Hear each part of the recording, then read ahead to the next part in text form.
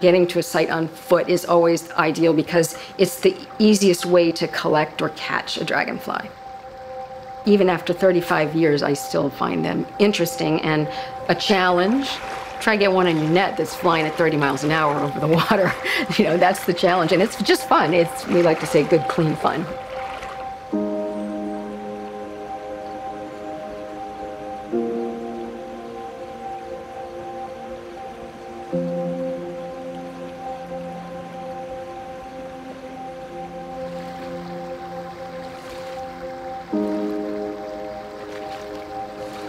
Odonate is the short word for dragonflies, and I think they can act as great ambassadors for indicators of a healthy ecosystem.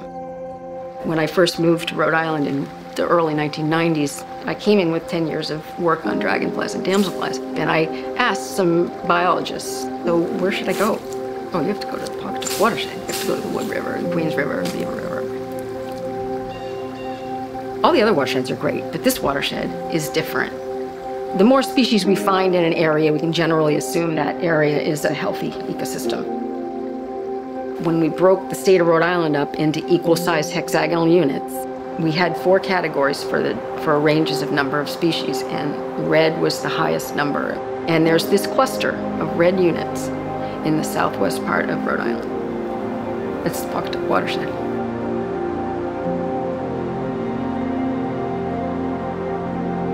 When we looked back at the data, it told us, yep, this is the place to be. This watershed is fantastic. You kayak by houses on the river, and I think to myself, do people know what's in this river? I want people to be able to experience the watershed, but I also want people to know how fragile it is. You know, I think having a wild and scenic designation would be huge. And hopefully it will further the conservation movement and the education movement.